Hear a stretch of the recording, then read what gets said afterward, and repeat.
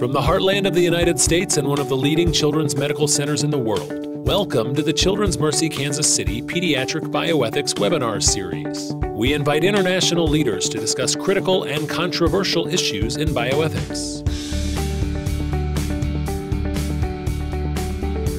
Now, from the Bioethics Conference Center on the Adele Hall campus, here's Dr. John Lantos. Everybody, welcome back. We're coming to you live from the Bioethics Tower here in Kansas City with a great webinar today. Thanks once again to the Claire Giannini Trust and Children's Mercy Hospital for supporting these webinars. Before I introduce our guest speaker for today, let me remind people of a couple of things. We have a busy couple of weeks ahead. Next week, we have another webinar, same day, same time, next Thursday at noon. Jennifer Blumenthal-Barbie's coming up from Texas to talk about biases and heuristics and their impact on clinical decision-making. That's one you don't want to miss. And a week after that, same time, same place, Thursday, March 1st at noon Central, James Mumford will be talking about reproduction in an age of mechanical reproduction. So you all want to read Walter Benjamin's famous essay, The Work of Art in the Age of Mechanical Reproduction, to prepare for what Professor Mumford might have to say. For those of you who haven't joined us before for one of these, here's how it works. I'll introduce our speaker. He'll speak for about half an hour on ethics of childcare, conversations with Muslims. After that, we open it up for discussion. If you're online, there's a little chat box in the lower right-hand corner of your screen. You can type in questions at any time and we will read them out. Or if you're a tweeter, you could just tweet your questions to us at hashtag #CMBioethics. Also, if you want a certificate of attendance for having attended this, you can just go to our website and look for certificates of attendance and download your own. We do those on the honor system.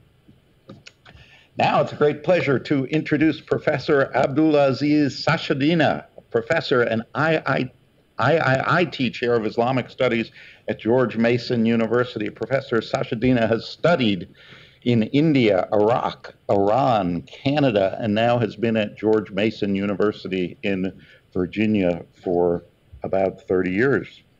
He's a professor of Islamic Studies there, and he's written on a wide range of topics in Islam and philosophy, including Islamic bioethics, the Islamic roots of democratic pluralism, and the Quran and religious pluralism. And we are thrilled that he's come here to talk to us about Islamic bioethics in children. Welcome. Thank you very much. Greetings to all of you.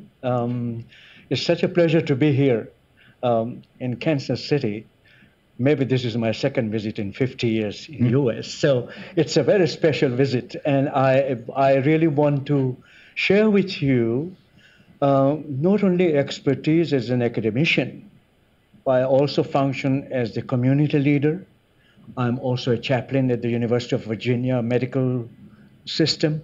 And I have worked a lot in the ethics committees, both here and also in Iran and Iraq, where the new discipline is being introduced. I must also say that whatever I say today is not in any sense the fixed and absolute opinion. Rather, I must make it clear that it is normative, no doubt. It's still based on the Quran and the tradition. It is based on the religious, text of Islam.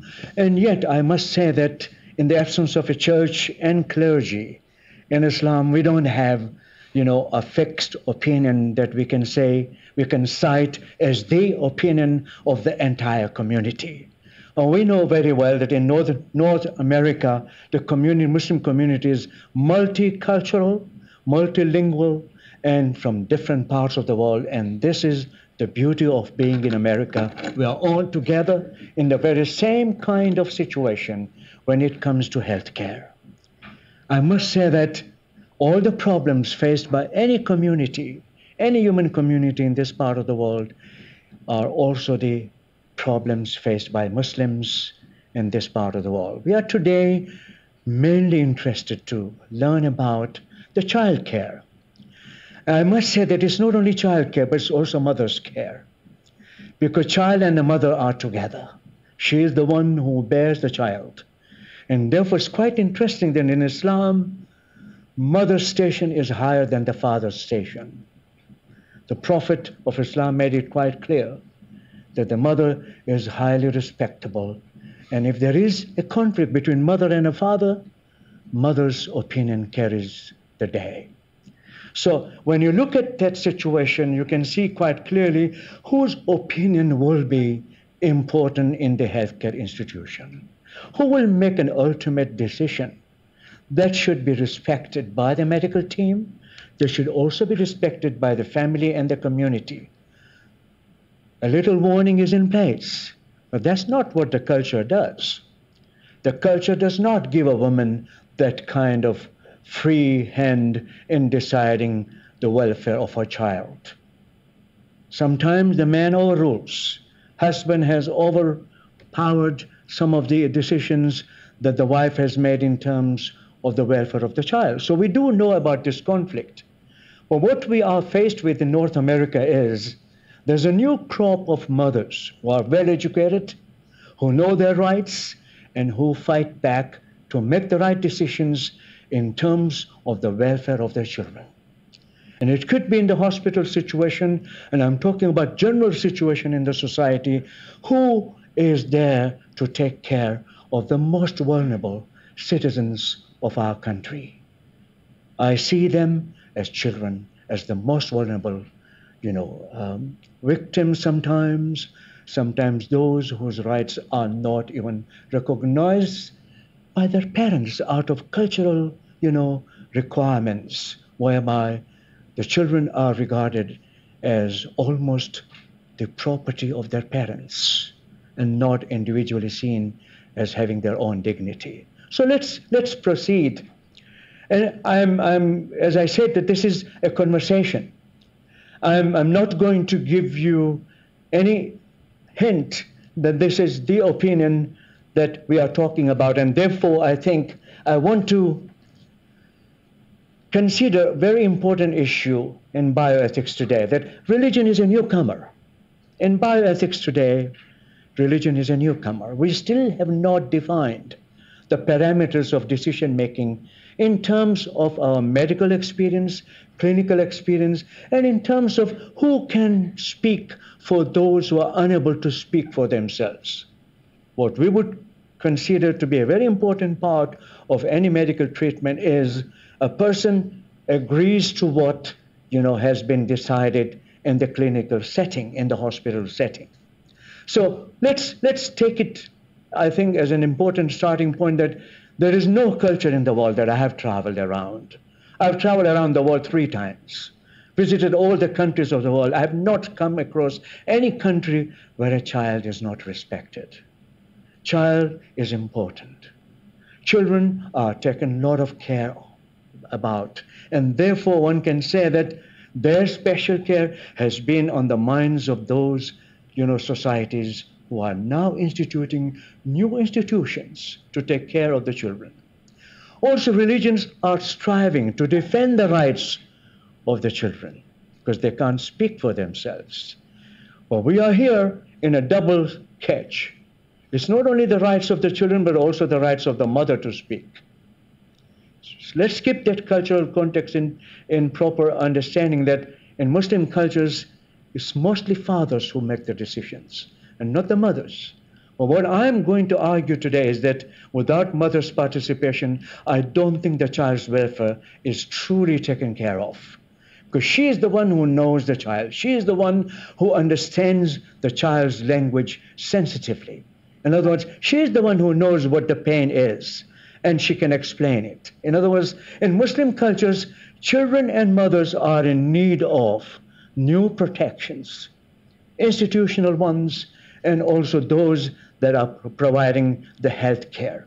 On both levels, we find that those institutions are now very important. There is a hospital in Iran, for example, run by women from top to the bottom. There's no men allowed. And you can take your children there and see that they are cared for properly. There's one hospital in the holy city of Mashhad that I visited where all of them are women. Administrators, physicians, everybody is women. And they are taking care of their needs and the rights.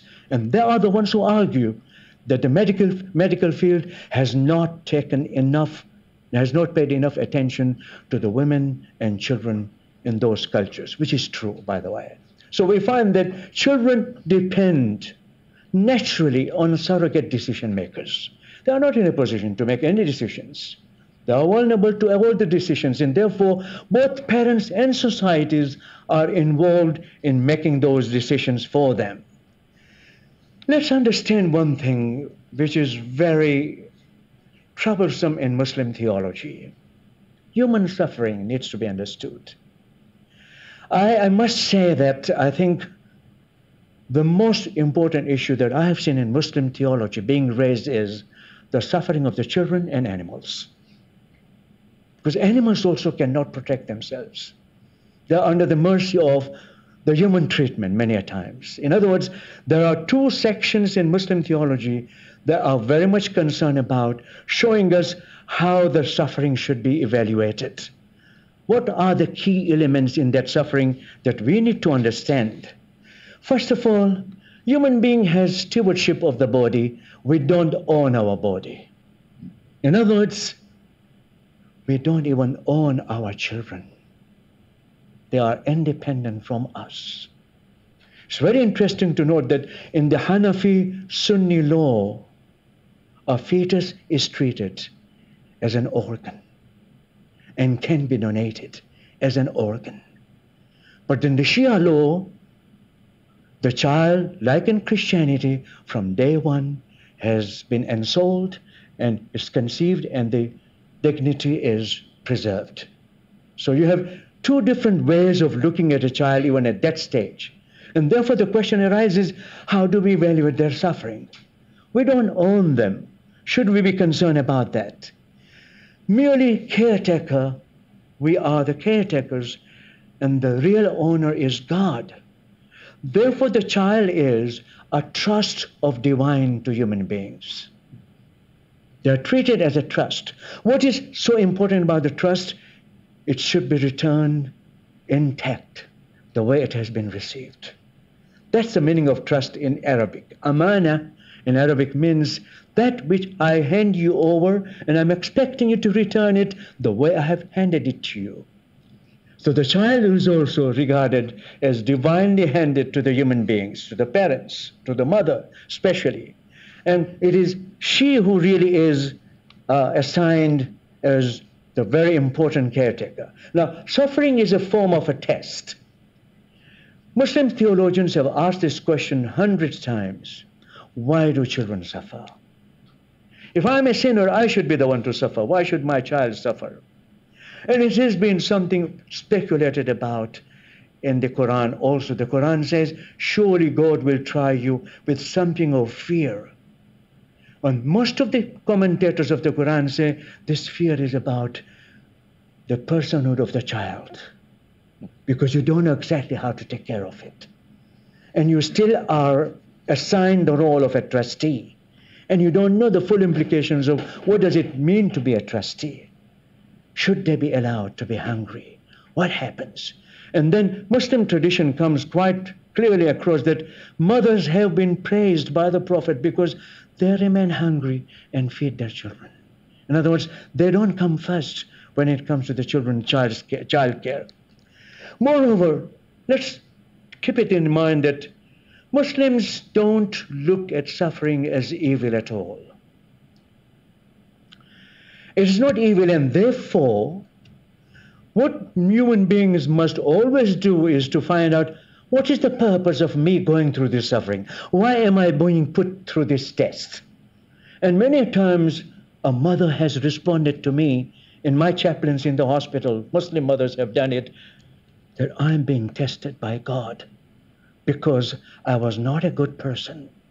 And here I have a child now. What will I do? In other words, there is what we call self-blaming going on, and you try to somehow negotiate, said, no, that's not true. God doesn't take revenge on human beings because God has written for himself compassion for human beings. So you can see very clearly that suffering has a positive indication, provided person like me goes in the hospital, a spiritual leader, spiritual guide, and tells them, no, it's not like that. God is not so unkind. God is merciful, and so on and so forth. So that language becomes very important in the child care, especially when the children are innocent. And why do they suffer? And that question comes also for the animals. Why should animals, and there were Muslims who were vegetarians, who did not kill animal for food. And they believed that the moment you eat animal, your heart becomes dark. The light of God will not come into you. So vegetarianism was prescribed by some of the Muslim scholars. They said, no, should not kill animals for food. God has provided some different things for you to eat. So all of this, I think, brings me to a very important observation about human decision to end suffering. What if I go through suffering? What am I supposed to do? God's immutable decree is revealed in law. So when the law says, this is what you need to do, this is what Islamic law does say, it says, you need to take care of the child, you need to breastfeed your child for 2 years, not less than that, you should do that. And you can demand money for the breastfeeding. That's what, by the way, Islam does. That don't worry, you can take money from your husband, that I'm feeding your child. And you should take care of me. You should provide me with clothing and the house and everything. Therefore, it's very interesting in divorce laws, for example, if the woman is pregnant and she gives birth to a child, she is supposed to receive all the help from the husband's family for the upkeep of the child. In other words, we are now asking this question, that if it is the immutable decree, it doesn't change, where not only the right to die is not recognized, the right to be assisted in dying is also out of question. What do we do? I had this important, situation in California. There was a child born without the lower stem of the brain, and the child was kept alive, but it was suffering at all levels. The doctors did not know what quality of life would there be. And finally, it was to be determined, the mother was not willing to give up. She knew that the child will not have the quality of life. And yet she had to make a decision about it. What should she say? Can I end the life of my child? You see, this is the whole question that comes up. Can I do that as a mother? No, I think this is where collective decisions are extremely important. The Quran speaks always about collective decision making, shura. You must consult. You must talk together. No one person should say that this is what I want to happen. Collective decision by healthcare providers, including attending physician, family, based on the principle of no harm. Any of my decision cannot cause harm to anyone, neither to the mother nor to the child. And it does not then, it evaluates how to withdraw, when to withdraw the treatment, because it allows you to assess it in a collective way. Always collective decisions are the ones in which God is also participating, according to Muslim belief. When it is collective, no one person is holding the card in his or her hand, and it's important to do that. Let's move on now. That treating the children, in Muslim understanding, medical treatments could be of two kinds, and I think this is general. I would say this is a very universal language. We talk about it. In Catholic bioethics, we speak about it. In Jewish bioethics, we speak about it. What we find, there's a general distinction made between optional and obligatory treatment. Sometimes the medical team does not believe that optional treatments are any useful, and therefore they decide against them. And there are times when, obligatory decisions cannot be overlooked. So you are always concerning, when you make the decision about the children who are not able to make decision themselves, the matter becomes extremely sensitive. I would say religiously sensitive and also ethically sensitive, because most of the things that are happening now are in the hands of the medical team.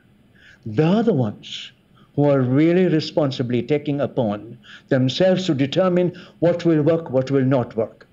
But in the middle of it, I've heard this in my clinical situations as a chaplain. I've heard about the quality of life. Like the child that I spoke about, the baby that was born in California, in Sacramento.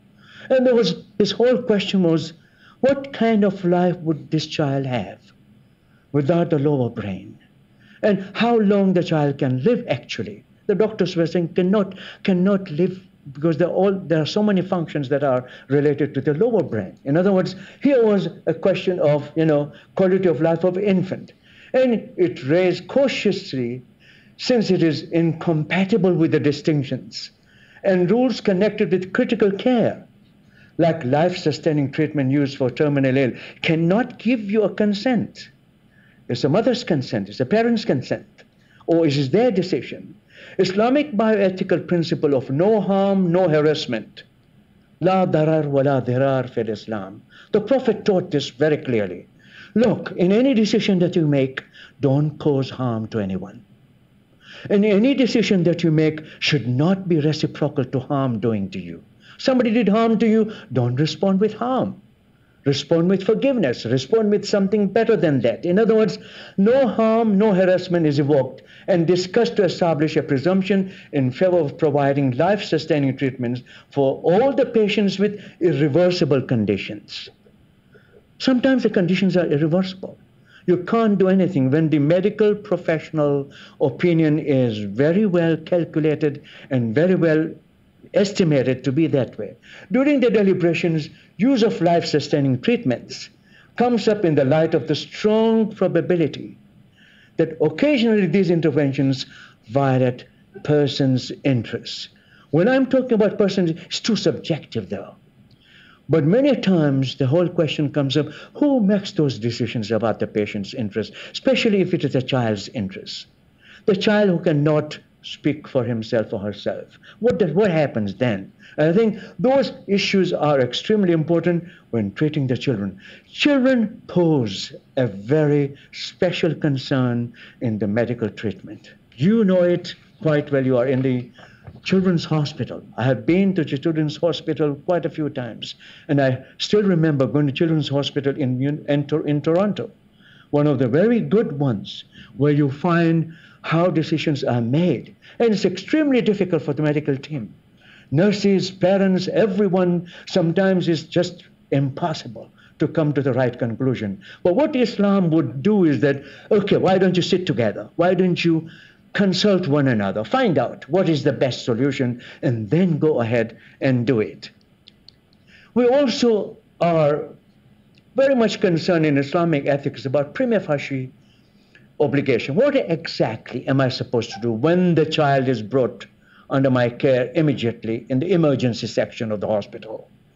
The child is brought. I know that I need to do something. Deliberations about the conditions that justify withholding or withdrawing treatment are at the center of deliberation. In light of the Islamic principle of averting probable harm. Nafi darar al-muhtamal. Darar al-muhtamal is probable harm. It's very interesting to see that Muslim jurists will tell you that if there is benefit of even 1% more, 51%, then you should carry out the treatment. If there is a harm of 51%, then you should not carry out the treatment. In other words, it's quite mathematical. They use algebra, by the way. And they come to the equation and say, okay, all this is done. If this is done, this is going to happen 51%, 52%. Then accordingly you make a decision. The Sharia presumption about the duty to cure, that's what Sharia says. You should be able to cure the disease. Medical institutions are for curing the disease, curing the patients, against the medical presumption about duty to treat under all circumstances. Are we obligated to treat under all circumstances? Should we do that? Ethical dilemma is encountered when a patient with irreversible medical condition is dependent upon surrogates. They are going to make decisions for the patient. It's very tricky when it comes to children. One is always afraid. I have seen parents freaking out. They are not able to do anything. They totally depend on the medical team. Let them tell us what is involved, because we don't understand this. Critical question, who represents the infant? Parents or medical team? My prescription in the hospital situation, in the healthcare institution, is it is a collective responsibility rather than one person making the decision. There are times when the mother she is the main person who will make the decision ultimately, because she is the one who is going to carry the burden of caring for the child. And many times that is respected. Will the delay in reaching a decision cause incremental harm? That's a very important issue. Because if the situation is going to deteriorate, who is going to be responsible for that? Because we can be questioned about that. And there's always, by the way, I've seen in the Muslim culture, and I do not want to generalize it, but several cases in which I have been called upon to give my opinion, I have found that a woman's position is very delicate. Whatever she says, one day it's going to come against her, And I find that, and I've seen their correspondence to me, their emails to me, that didn't I tell you this is what's going to happen? I'm going to be blamed for this. I'm going to be, held accountable for this one. And I think it's partly because she has the burden of providing the care. In the male-dominated patriarchal societies, women's role is very, very difficult. I must say there's a lot of burden. And if you want to see it in a study that was done by one of our PhD students at UVA, Farhat Muazzam is a doctor, and she wrote about the kidney donation in Karachi in Pakistan. And you can see what kind of pressure mothers go through, sisters go through, women go through in general. In other words, the culture almost takes it for granted that she is the one who is going to make the sacrifice. And there is no, male participation at some points. And I find it deplorable that male are not participating the way they should be participating. Things are changing in North America, by the way. And there's more awareness of the male-female accountability and equality in terms of their taking the responsibility for the child's care, for the child's upbringing. So this is where I find that delay sometimes is detrimental. Weighing harms with benefits is very important in Islamic legal training. Ethical questions facing all involved parties revolves around identifying circumstances that make life-sustaining treatment unavoidable. There's an opinion among Muslim jurists that once you start life-sustaining treatment, you can't stop it. That means once you start the machine, once you start the ventilator or respirator, then you have no right to stop it because the sacred life is involved. How about the futility of the treatment? How about if we realize afterwards that it's not working? The way we thought it would work is not producing the results. Determination of balance between benefit and harm in large number of cases fall on religious leaders. This is where we play a very dominant role. Whose opinion on withdrawal or withholding is sought at this time? Now, withdrawal and withholding is like tube feeding the child, nutrition, hydration. How do we handle that when there's no clear-cut answer about curing the child? There's no answer. You do PEG, for example, in the child care, PEG, it's extremely difficult to do that. I have heard from the physicians, it's not easy to implement those decisions, tube feeding. Sometimes the parents are demanding, sometimes religious leaders are telling that, oh yeah, you have to keep them alive, this and that.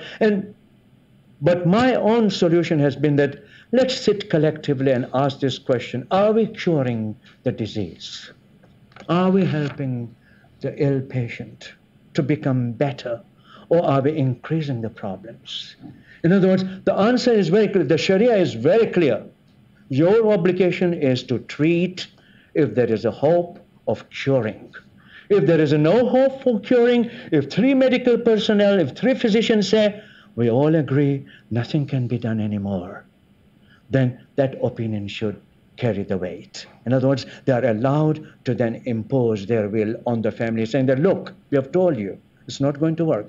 Then, one additional perhaps factor that is very important to keep in mind is in North America is the insurance companies.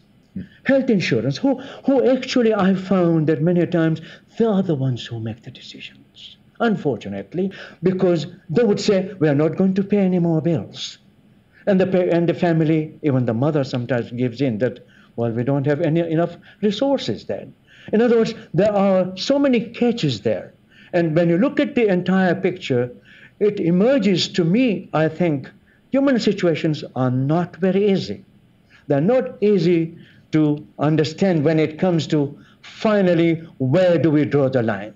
Conditions to determine quality of life judgments are most precarious in bioethics. We really don't know what we are doing when we talk about quality. And there is no clear-cut scientific answer to whether a particular treatment would produce the result we are expecting it to produce. It is important who determines the quality of life. It is important to note that when quality of life is sufficiently low, further intervention produces more harm than benefit to the patient. We have seen in the case of the children, we have seen in the case of the terminally ill patients. There's more harm being done rather than helping them out. For such a patient, we need only to determine which medically indicated treatment is obligatory, which is optional. The choice is between further palliative treatments and no treatments. Mental retardation has been used, by the way, therefore I'm bringing it up, is irrelevant in determining whether treatment is in patient's interest or not. Sometimes, they use that, oh, they're not, capable. There is something, the mother suffers from that or the father suffers. And I think they are very slippery slope. We really don't know where to stop when we start doing that. Finally, I would say, medical treatment of the terminally ill, adult, child, is ruled as optional by some ethicists in Islamic community, even if it could A, prolong life for an indefinite period, because we don't know the quality of life. What will happen, we have no idea. B, if the patient is incompetent, child, somebody who is not able to make the decision, in coma. Non-maleficence in Islamic bioethics means obligation not to inflict harm on others, including the patients. You can't inflict harm. Does this principle imply the maintenance of biological life under all circumstances? Because sometimes that's what it leads to. Or does it require the initiation or continuation of treatment without regard to the patient's pain, suffering, and discomfort?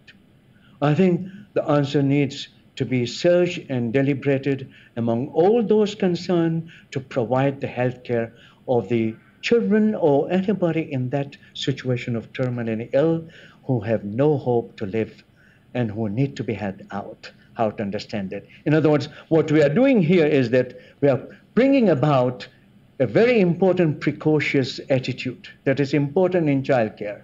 Precocious measure which is ihtiyat. Ihtiyat in Islamic law, in bioethics. In bioethics, killing is conceptually and morally connected to absolutely unacceptable act. You can't do that. Our medical oath is quite clear about it, that no, you will not do that, you will not engage. Outside medical circles, as in administration of justice, killing's absolute unacceptability is not assumed.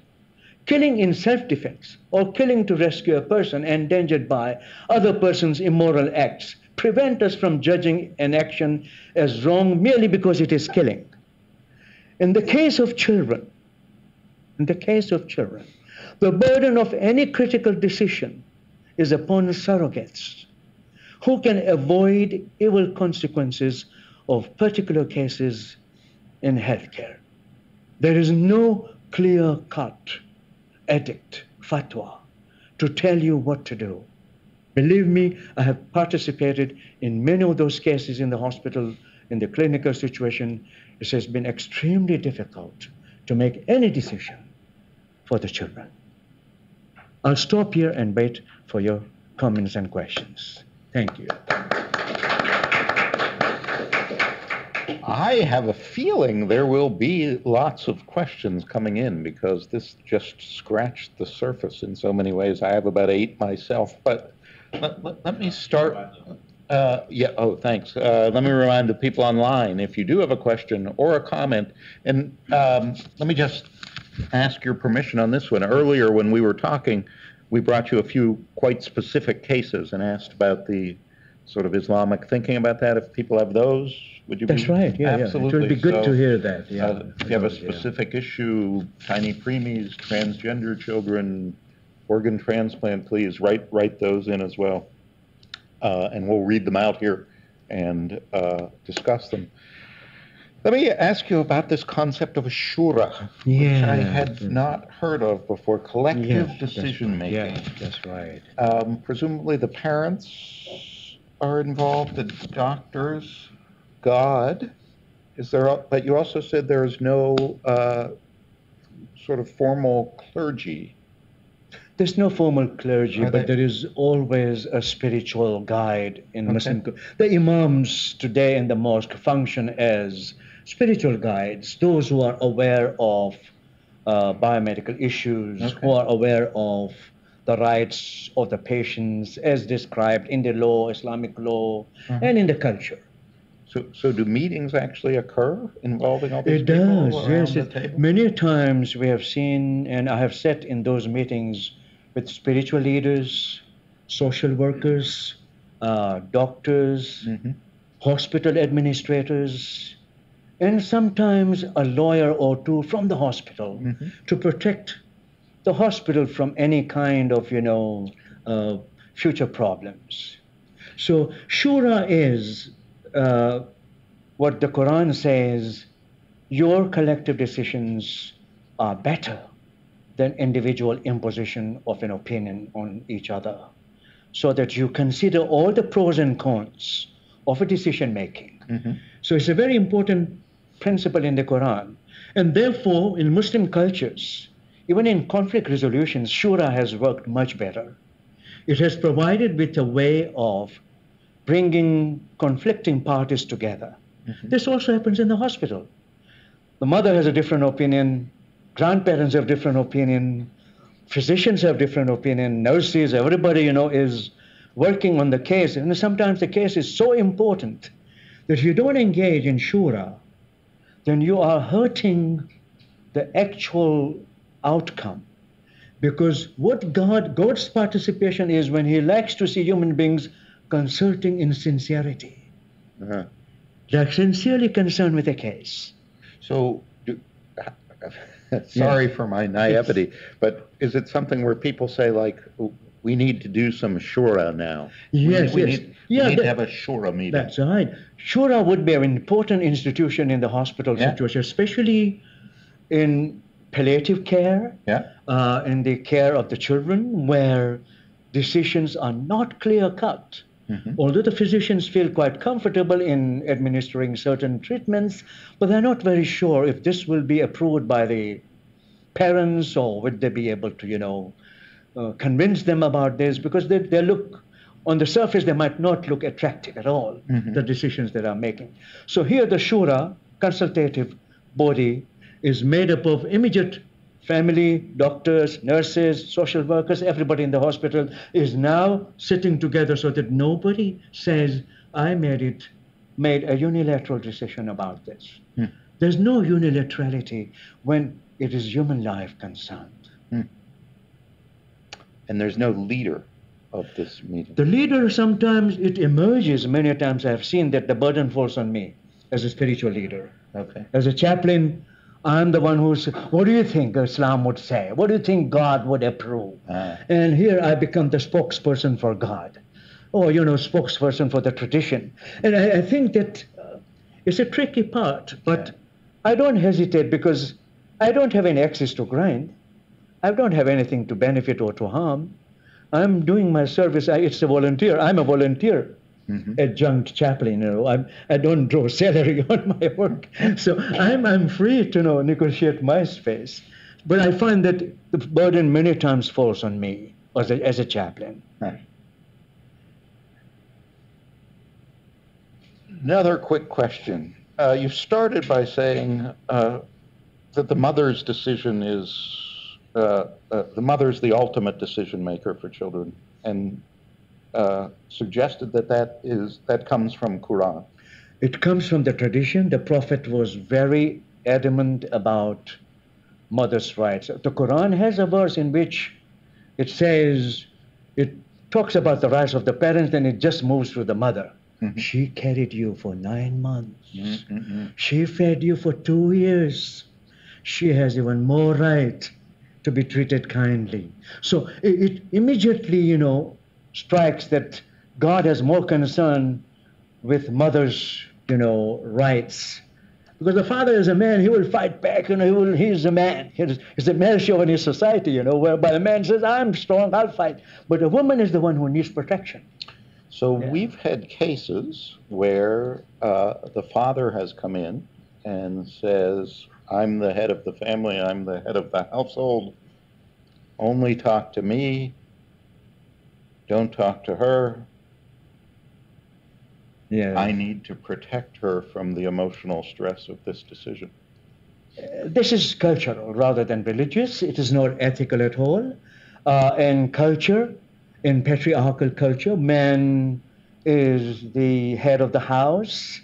Although the Prophet himself came from a matriarchal culture where mother was important. So Medina, the mothers were important. The husband came to visit the wife. But there was the culture of matriarchal society. Patriarchal society is the one that has somehow determined the role of a man as a head of the house without consulting the woman. But from what I understand reading the Quran is that a mother is no less important.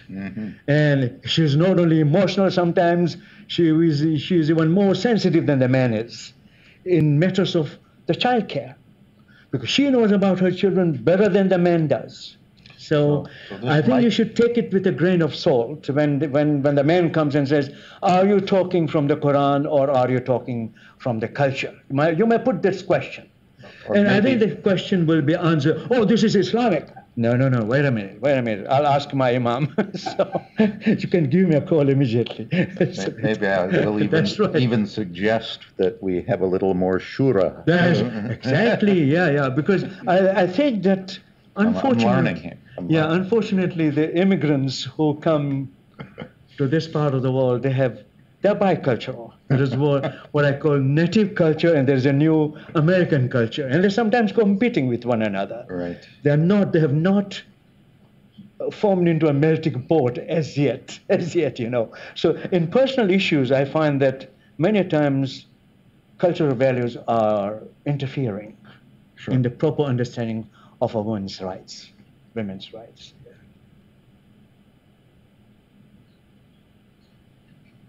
All right, the questions are coming in.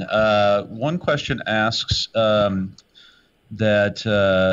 what your thoughts are on the Islamic teachings regarding autopsies. They say as a chaplain in a pediatric hospital, there have been questions about whether it's permitted under Islam, both in cases where parents may have the option to choose it, but also where the coroner requires one, if that makes a difference as well. Autopsies are now conducted without mutilation of the body. They don't cut open the bodies anymore. They can do it, I think, please correct me how, but also if it leads to, you see, this is very important to keep in mind that there is a hidden benefit in finding out the forensic of the case. If we know what the reason why the person died, and what happened, then we are better equipped to save future cases like that. That being the case, it is allowed. You know, we have a classic case in Islamic law. We have a father had swallowed a diamond to deprive his son from inheriting it. And the case came to the lawyers, to the jurists. Then what happened to the diamond? So my father swallowed it and is already buried.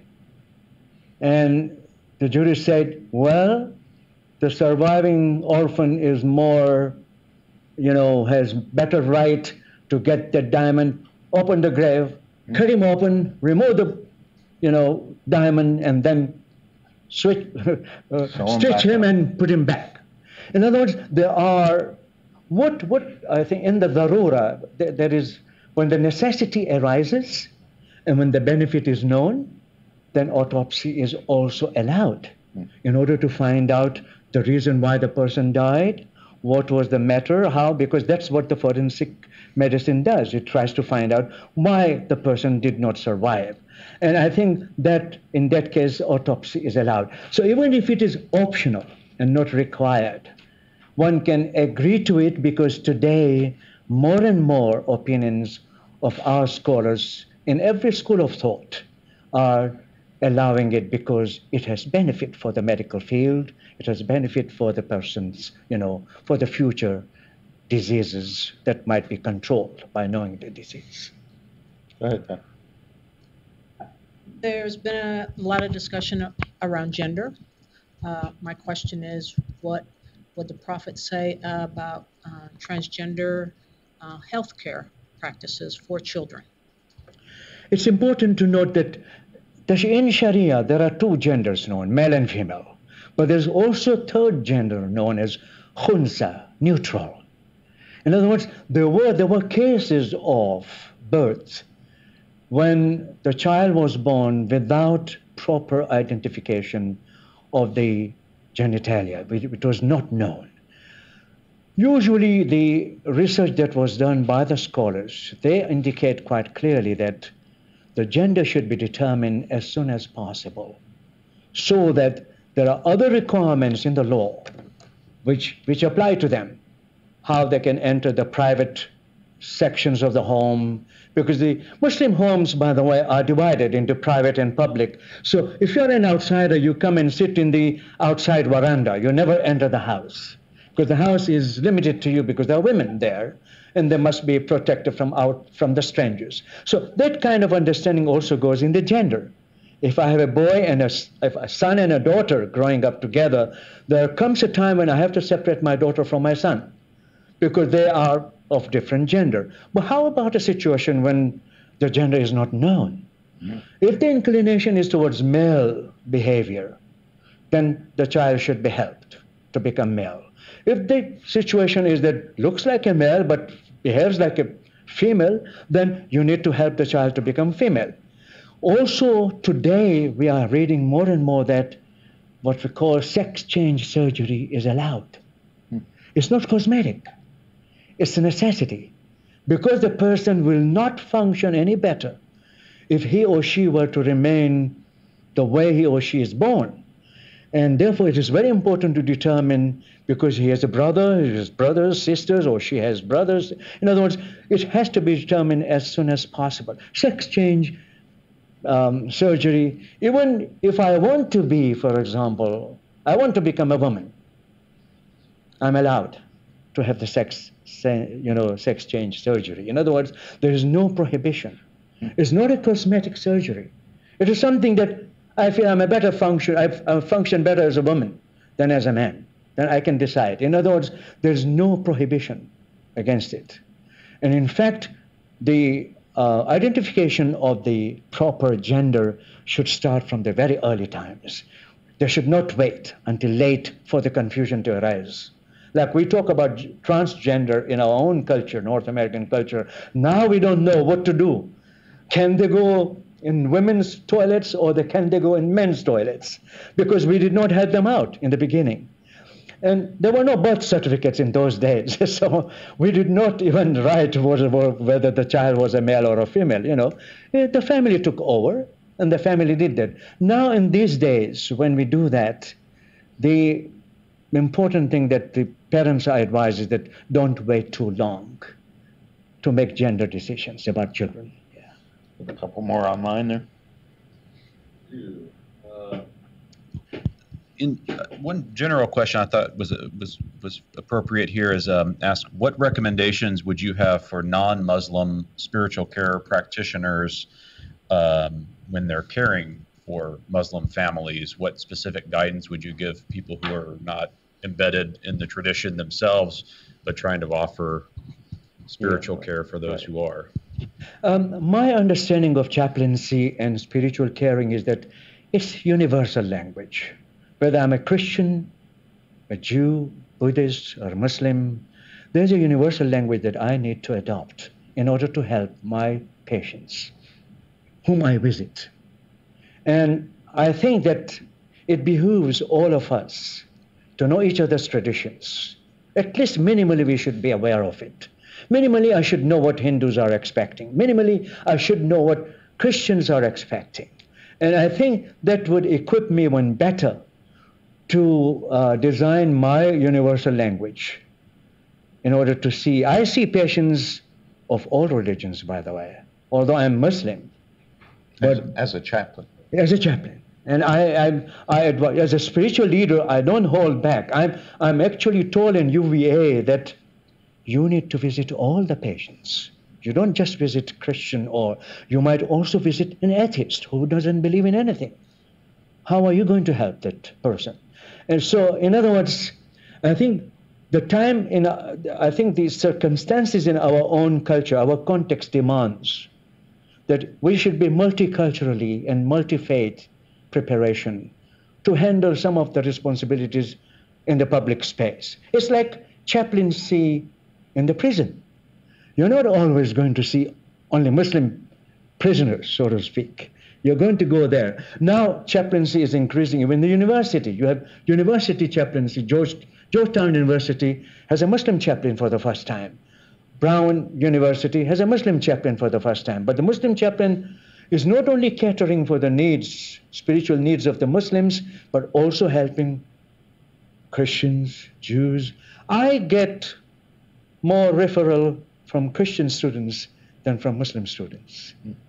There are more Catholic students who come to me for advice than Muslim students. Muslim students, as we say, MashaAllah, God be praised, they know everything about their religion. They don't need any consultation. But Catholic students are very serious. That's what my 40 years of teaching experience tells me. They come, they want to know, and they are very, sincere in their search. So this is my experience.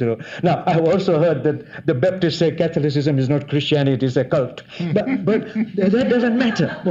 My function in the university is that I become their spiritual guide, regardless who comes to me.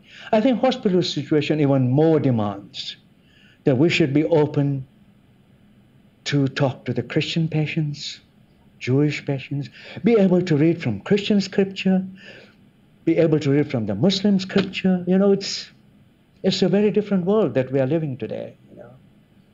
Go ahead, Brian.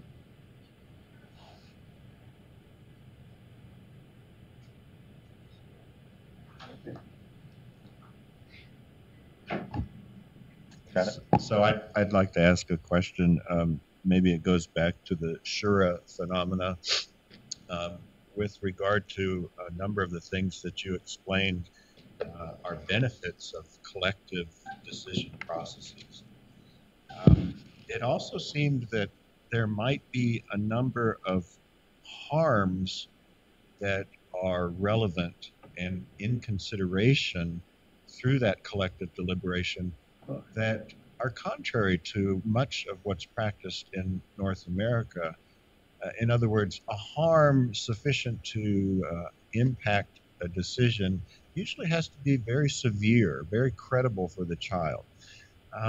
Whereas it seemed from what you were saying, harms to the future well-being of the family to the accommodation of a child in the home, perhaps finances. All of these things are relevant harms that are worthwhile of consideration during the Shura process. How does that map out in your counsel in the North American healthcare context? My, my attempt has always been to concretize harms rather than to speak speculatively about it.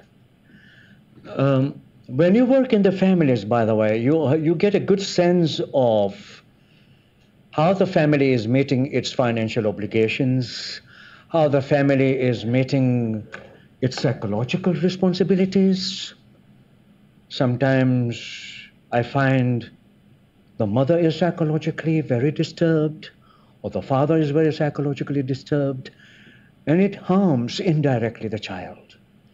And it's not very easy if I don't have that idea, by the way. So my work has been forcing myself to do more homework through the conversations, find out what's happening. Not that I want to be creepy and find out how the family lives, but I want to understand that if I'm tomorrow going to make a decision, advise them, do I have enough concrete evidence to present to them? To say, look, this might happen this way. Look, you are working today and you are feeding the entire family. There's one case, UVA, that I went and I was a consultant. The woman was feeding the entire family. The husband had third stroke, and the doctors were saying we can't do anything to help. And I put a very blunt question that if you keep your husband alive, will you be able to work? Will you be able to take care of the children? There are children to be taken care of. Nobody else is helping you. And you are working day and night to feed the whole family. Here's a husband who will need even more extra care because now this is the third stroke. That means there will be no movement, nothing.